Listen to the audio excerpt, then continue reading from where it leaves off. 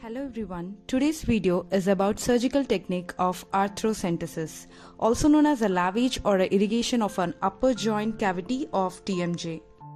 So in this technique, we'll be using sterile needles and sterile irrigation to decrease the pain by removing the inflammatory mediators from the joint, also increase the mandibular mobility by removing the intra-articular adhesions by means of hydraulic pressure from irrigation of upper chamber of TMJ.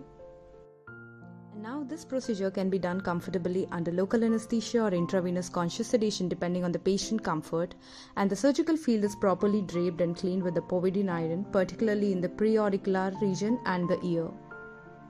This classic technique to perform arthrocentesis utilizes double access to the joint cavity. This uses two needles, one for injecting, other for aspirating the solution. To start with, a straight line is drawn, also known as the canthotragal line, from the outer canthus of ipsilateral eye to the medial portion of the tragus of the ear. 2 points are marked on this canthotragal line, one point at 10 mm from the tragus and the other point at 20 mm from the tragus.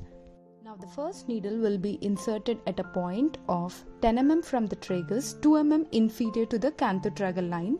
This point corresponds to the posterior extent of the glenoid fossa.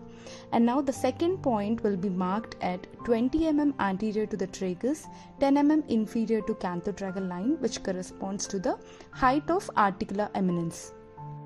Following auriculotemporal nerve block, in the open mouth position, the two needles are inserted into the corresponding points. Now a 10 ml syringe filled with the Ringer's lactate solution is inserted into the first needle and flushed out. Now you can see the blooding fluid coming out from the second needle. As you keep flushing on, there will be appearance of the clear fluid from the second needle. 200 to 300 ml of Ringer's lactate solution can be used for the irrigation of the joint cavity. Now you can see that clear fluid coming out from the second needle as you keep flushing the irrigating solution from the first needle. At the end of the procedure, 1 ml of steroid solution is injected into the cavity space through the first needle to elevate the intracapsular inflammation. Pressure dressing is given. Post-arthrocentesis, the patient should be kept on a soft diet for few days. Exercise of range of movements are started immediately and are continued for several days. Analgesics should be prescribed as necessary for the pain.